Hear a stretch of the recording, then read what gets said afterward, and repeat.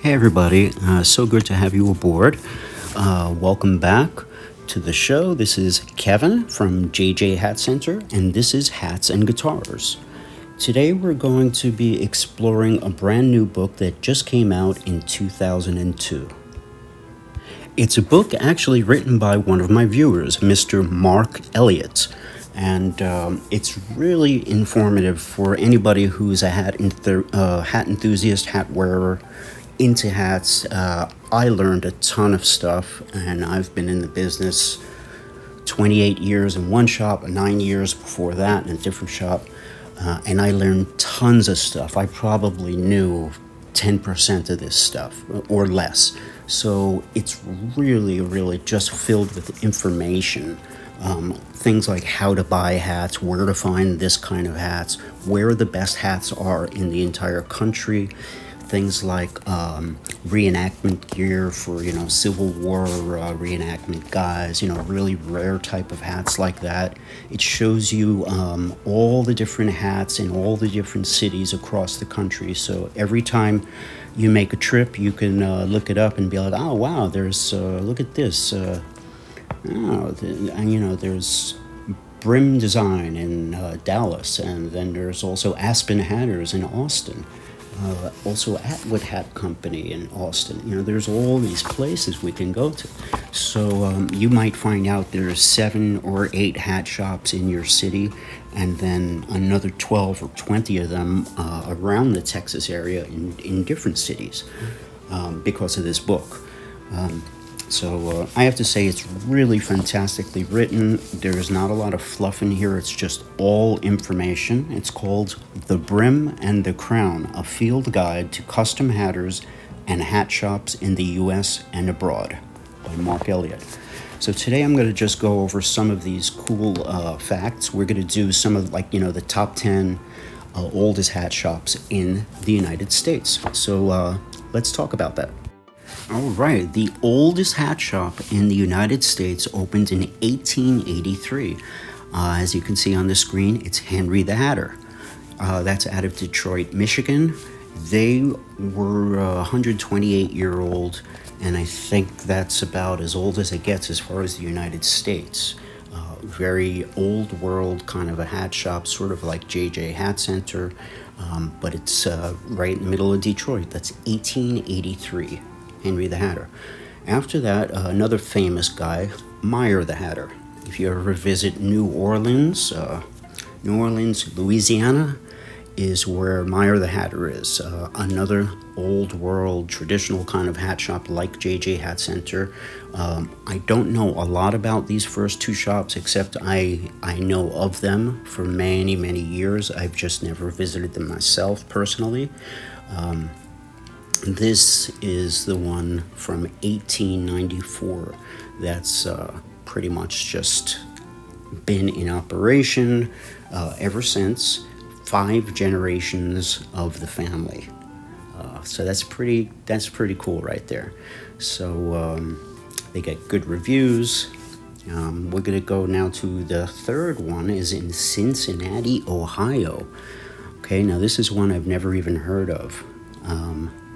Batsaki's Hat Shop. All right, so this one is in Cincinnati, and it's from 1907. The 2 oldest custom hat shops in the Midwest survived 2 world wars, depressions, several recessions, just like JJ's.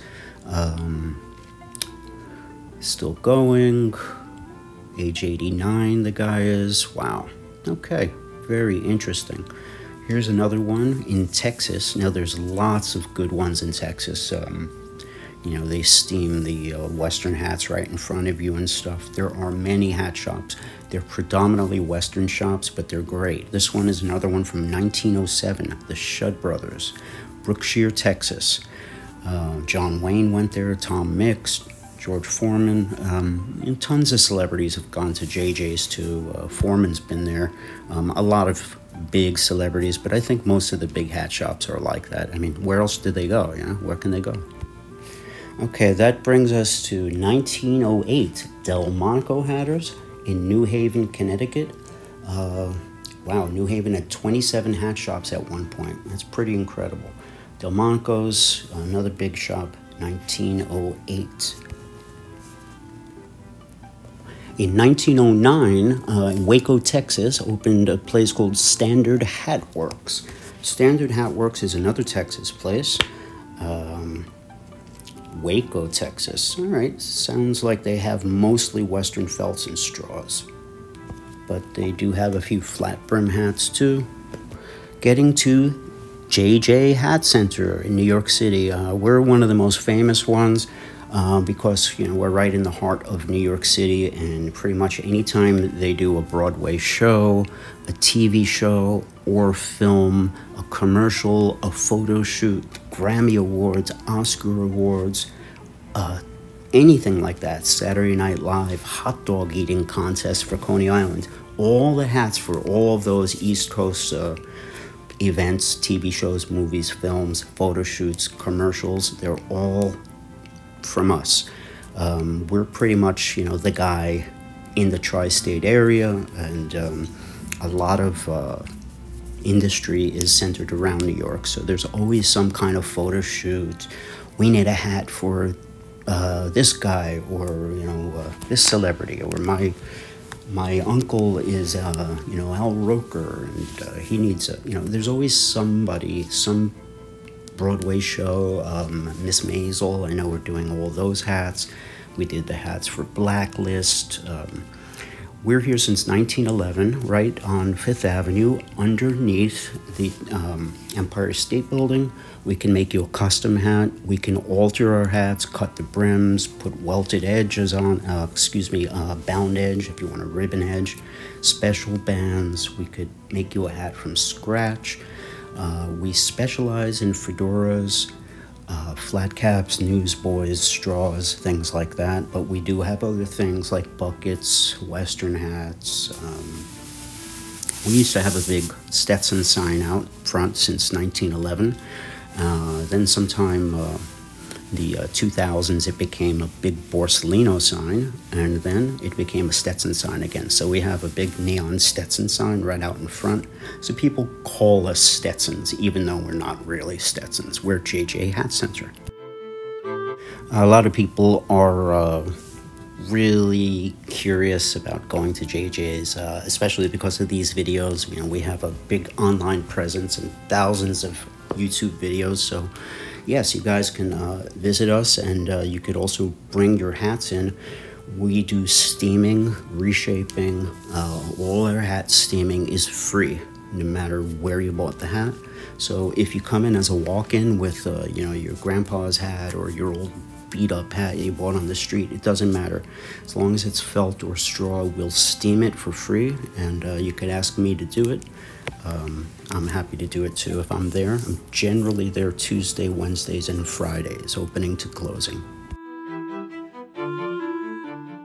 Okay, 1911, again, just like JJ Hat Center. There's a guy, again in Texas, Peter Brothers Hats. Okay, it looks like they're doing a lot of Westerns.